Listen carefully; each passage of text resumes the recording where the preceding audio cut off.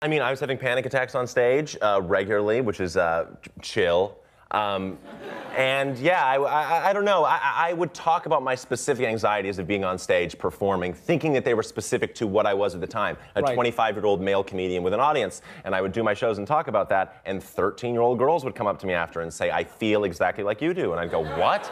No, but truly. So, you know, if there was a bridge I had to walk to make this movie, it was built by them to me. I felt understood by 8th grade girls before. People, truly, people always said, like, he's just a comedian for 8th grade girls. And at a certain point, I was like, hell yeah, I am. And I made a movie.